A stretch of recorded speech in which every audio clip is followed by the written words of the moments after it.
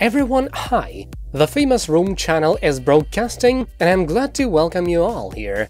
My name is Max, and today I want to talk to you about the hero of the 90-Day Fiancé show, Jorge Nava, who is getting married to Rhoda Blois. Jorge Nava, as we know, is the former star of the 90-Day Fiancé show, which had a thing with Anfisa Arkhipchenko.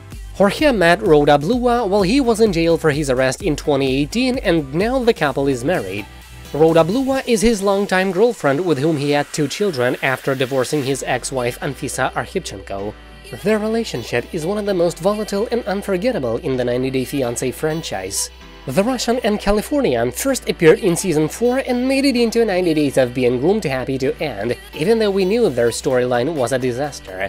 Jorge lied to Anfisa about his money and criminal past, and she was violent and not exactly looking for love. He and Anfisa separated in November 2019 and finalized their divorce in December 2020. After being arrested for marijuana possession in 2018, Jorge served a 2.5-year sentence at Arizona State Prison in Phoenix, Arizona. He celebrated his early release from prison in May 2020, and the man fans were able to meet again was utterly transformed. During his time behind bars, Jorge lost more than 125 pounds. In 2019, a photo of him after losing weight in an orange jumpsuit went viral. This photo caught the attention of a woman named Rhoda Blois, who tracked and met him on Instagram after discovering they shared business interests. In May 2020, Jorge made his relationship with Rhoda Instagram official, calling himself blessed. In April 2021, they had their first daughter Zara, and in March of this year, they became parents to a little boy named George. According to TMZ, Jorge and Rhoda are already married. Online records show that he has obtained a marriage license and has tied the knot with Rhoda. She will take Jorge's last name. Jorge and Rhoda were reportedly married on Sunday, July 31st in a Las Vegas wedding chapel. The young couple then gambled at the Cosmopolitan Hotel and Casino. It appears that a second couple accompanied Jorge and Rhoda at the wedding.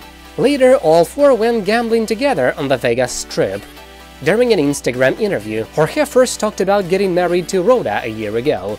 At the time, he said he wanted to have 6 more children with Rhoda. So when Jorge responded to Rhoda at DMs, things started very friendly. However, one thing soon led to another. He and Rhoda began frequently chatting on FaceTime before they went on their first date, a 3-hour trip to Malibu.